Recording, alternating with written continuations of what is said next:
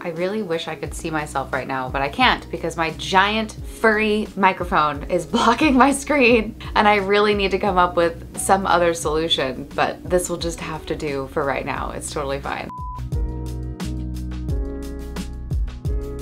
Hello everyone, welcome back to my channel. In case you're new here, my name is Roxanne, also known as By Bun. I'm a mixed media artist and illustrator and maker of things. This video has been a long awaited one for me. I know I've gotten several requests to learn about this topic, to get down on the secrets, my little secrets. I feel like this is a secret that I've been sharing for many years that I usually would only save to share during workshops, either my online classes or when I would teach in-person workshops. But I'm here to spill the tea, sharing my tips of my Ephemera organization system. Now, let me backtrack a bit before we get into what my system is, how it came about, and how I kind of maintain it, and how it's even sort of like evolved over the years, because it definitely has changed from when I first sort of implemented this very strict system into place. So let me backtrack because you're talking here to a mixed media artist. Now, my fellow mixed media peeps out there, I know you have ephemera. We all have our ephemera stashes, okay? And ephemera, I'm talking about vintage photographs, magazine cutouts. That's a very dangerous place. And I say dangerous because as this list of mixed media paper goods gets longer, as does the hoard, right? At some point, and maybe you have one currently, you have had a hoard of paper stash goods, mixed media, ephemera stuff somewhere. This was me in 2009. Yes, it was 2009 because it was just before I met James. So in 2009, I had just bins and bins of paper goods. Scrapbook paper bits, magazine cutouts, random vintage things, postcards, stuff I have saved, stuff that wasn't sentimental at all. It was stuff that I was saving as like, oh, I'm gonna put this in a journal spread. Oh, I'm gonna collage this into whatever. It got to a point basically where my mixed media paper goods was in not only one large 12 by 12 scrapbook box, like one of those deep ones from IKEA that like fills up a whole cube.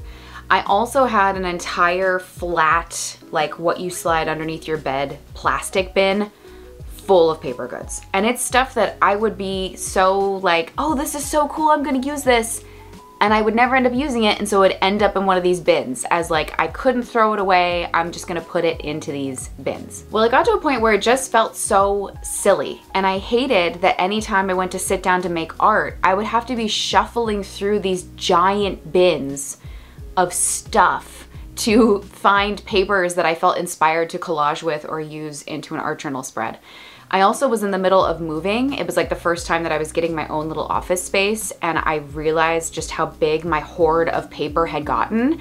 And as I started to kind of quickly flip through it, it felt really silly. Like, why was I saving these little magazine scraps and scrapbook paper pieces? Like, none of this had sentimental value. It was all just stuff that I had saved for a later art day. When the day finally came for me to move into my new little studio space many apartments ago, I finally just made the decision, I'm going to start from scratch. So I took these bins, these two big bins, and I completely threw them away, or recycled them rather, and didn't even look at them. I didn't even go through what was in them. I knew that there wasn't anything of sentimental value. Those sort of things, you know, I put into photo albums or I scan and have digital versions of. I knew that this was all like magazine crap. It was ephemera crap that I just was hoarding for no reason at all. Or at least the reason in my mind just was not justifiable anymore. So I completely started over and I dumped everything. Everything. Let me tell you, that purge, that blind purge, felt so good because there wasn't any sorting, there wasn't any sort of me going through and picking out favorites or just paring down the hoard. It just got so out of control and so silly. I knew I needed to put a new system into place. The other thing that paired with this was that at the time that I was moving into a new space, I also was beginning to travel to teach in-person workshops. So it was important for me to be able to create an on-the-go ephemera bag. So I was constantly packing up ephemera, taking it, bringing it back. That process needed to be smooth. So it was a twofold thing. I was in a new space, new creative space, and I was traveling a lot where I needed to be able to set up and break down my little ephemera station very quickly. This is when I developed the 3-bin system. Okay, let's talk about what the 3-bin system is. And my ephemera, by the way, is up here, right here in this bin up here. It has evolved since then, but I'm gonna start by telling you what the 3-bin system is in case you're looking for really like a way to keep yourself in check. Because I have taught this system in my workshops when people would see my setup, and I think it would kind of blow their minds a little bit. And the 3-bin system is something that I've been doing for years. Ever since I made that big purge in 2009, I have been living off of the 3-bin system and now this slightly expanded bin system, which I will show you in just a moment. So let's talk about what the 3-bin system is. It is pretty much as I'm telling you. It's 3 small bins. I have a smaller one that is for little bits of ephemera, a medium-sized one for medium bits of ephemera, and a larger bin for larger pieces of ephemera. These 3 bins, and I kind of just decided on the size because again, I needed to be able to take ephemera on the go, and I wanted to have my stash that was with me, of what I was using in my studio. I discovered that I would be able to fit the 3 piles of these bins into 1-gallon Ziploc bag. That was the only ephemera I was allowed to have. That's right. All of my ephemera could fit into 1-gallon Ziploc bag. I have stuck by that, and I probably can still say that even now, I think most of my ephemera could fit into a gallon Ziploc bag. So let me take my little ephemera bin down and show you kind of what the 3 bins look like and kind of how it has evolved a little bit further. Really hoping I'm in focus for all this. I'm just assuming I'm in focus. Okay, so for starters, you can see that I have kind of a open, larger bin here. This is all of the ephemera I own, is right here in this bin. I think that when I created that 3-bin system, I found how important it was to have sort of an open situation so that I could see how much paper and stuff I was accumulating over time and that I wasn't having hidden stashes, hidden piles of things. Now, there are 2 exceptions to this bin rule. Number 1 is that scrapbook paper does not live in here. I do have a small pile of scrapbook paper that I use for backgrounds of photographs. Like if I'm photographing merchandise, I will use scrapbook paper. Sometimes junk journaling, sometimes my planner journal, and I have a separate box that is just for that I routinely clear out. Like I go through it pretty often. It's actually kind of empty right now. I'll insert a little shot in for you so you can see what I'm talking about. But scrapbook paper is the one exception to this rule. That lives in a different box. And again, I'm really strict about making sure I go through that box. And if that box gets maxed out, or if I'm trying to put more paper into it and I don't have any more space, I have to get rid of something to make room. And that's another big thing too. If you get rid of stuff, you make room for new stuff, but I never exceed what's in that box. The other small exception to the rule is my planner journal, kind of the more sentimental things, receipts that I saved from something, a gift tag off something, washi tape, a used stamp off of some Happy Mail, that sort of stuff. I have a small little pouch where I put that stuff in that goes into my planner journal. Once that pouch is maxed out, I have to start throwing stuff away because my rule of thumb, if you haven't used it or you haven't journaled with it and it's just sitting there, you're never gonna use it. Just get rid of it. You know, nothing is too precious. I think that way even with my sentimental stuff. Now, mind you, I'm not a very sentimental person when it comes to like the emotional attachment to like objects and things like that. I do a pretty good job of clearing things out, but it does happen, and those little emotional attachments are in a separate little pouch. It's a very small little pouch. It's like this big, and again, once it gets maxed out, I have to either sit down and have a journaling sesh to clear out that pouch, or I need to throw things away. It's one or the other. So my evolved bin has gotten a little bit bigger, but the 3 bins still live inside of it. So I can kind of just show you what that sort of looks like. This was my little bin, which used to actually be a little strawberry basket. If you watched that episode of the PBS special Make It Artsy, you would have seen one of my little strawberry baskets on there. So this is like little stuff, fortune cookie stuff, little tiny scraps, things that I might use here and there is in this, and I have a little rock paperweight that I put on top. So that is my little small bin. This is my medium-sized bin. I can't remember where I got these little things. It might have been from IKEA or the dollar store or something, I'm not entirely sure. But this is my medium-sized bin.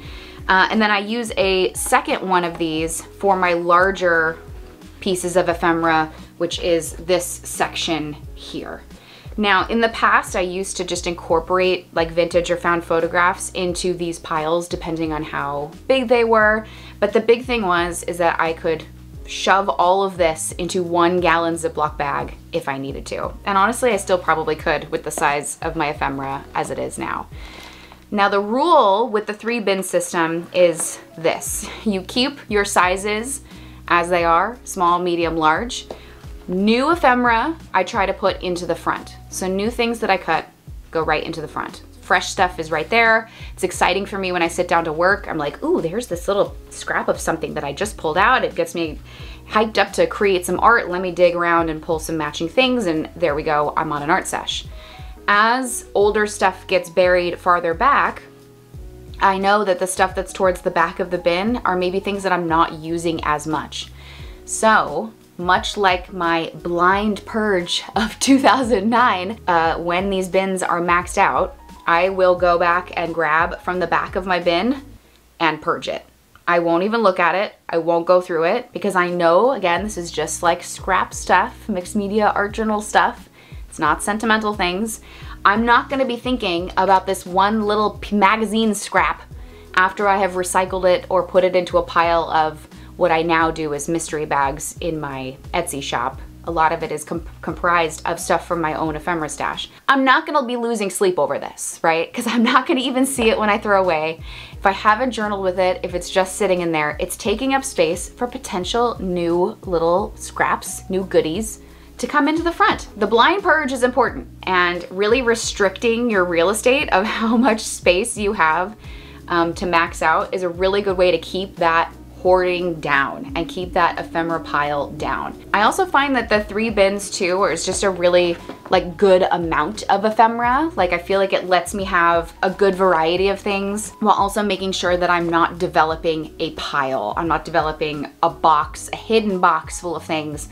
I can see where I'm at. I can see if I start getting a little too chunky, taking up too much space, and I can just blindly purge from the back of the piles. When I started this, I just would usually just recycle the pieces of paper that I was pulling out. But as I said, now I do mystery bags on my Etsy shop. So I actually will, I will do my little purge and I'll put it into a separate box that I will later sort into bags. Now, as you can see, my bin has gotten a little bit bigger. And I have added a few more little extra sections, but I'm still maintaining the same sort of rule that if I max out a space, I have to blind purge. New things are in the front, and I'm in a nice open container. The open container, again, is a really good way to be able to see your stash. It's not hidden, it's not piling up. Now, the reason why I've expanded mine a little bit was for a couple of reasons. Number one was that I was teaching an online class where I needed a really specific material, and it was these vintage photographs. So I actually pulled those out and have given them their own little section in the front. So right up in the front here, I have, well, this is my little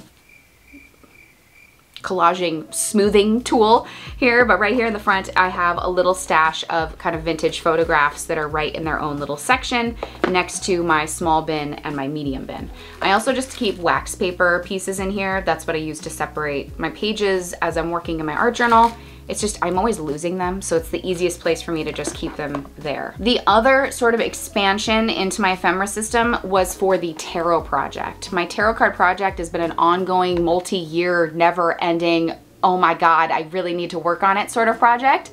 But I always need neutral paper, ledger paper, notebook paper, very specific paper types, and I didn't want to have another folder, another bin, another thing for that type of paper. So I gave it its own little bin. So here I have my little neutral neutral ephemera paper bin there that is really specifically for the tarot project, but I do also use it in art journaling because I like to illustrate on these sort of old papers and then put it into my art journal. But that all said, minus my scrapbook paper exception and my small little planner journal sentimental attachment pouch, this is all of the ephemera I own. Right here. This is it. This is it, guys. This is it. You too can get to this place if you want. You just have to create those rules for yourself. And the 3-bin system really was a game changer for me. And that was something that I shared with students as I taught workshops over the years. And it's always fun when I hear from students later on who would then say, I still do the 3-bin system. I even have a strawberry basket for my paper. It's amazing. Like, I've maintained it and I've kept my ephemera stash down over the years. So maybe give it a try. Maybe you have boxes and piles of stuff that you're not using. Maybe you just need to put a little system with some rules into place to help corral all the things. All right, so I hope that that was helpful or interesting. This was a video that I wanted to film for a really long time, just sort of sharing my ephemera storage secrets.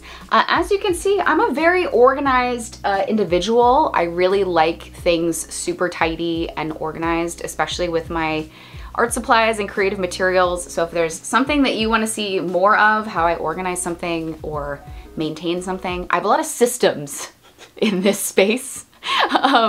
And even though I have a more is more sort of philosophy on art making and even my decorations, you can see I have just stuff everywhere. I still like to keep things super, super organized. So if there's something more that you guys want to see, let me know in the comments down below. Let me know what you think about the 3-bin system. If there's any past students out there who has adopted this system, please let me know. I'd love to hear from you down below. Otherwise, thank you so much for watching. Subscribe if you're new here for more art and good times. Otherwise, I'll see you guys in the next one. Bye!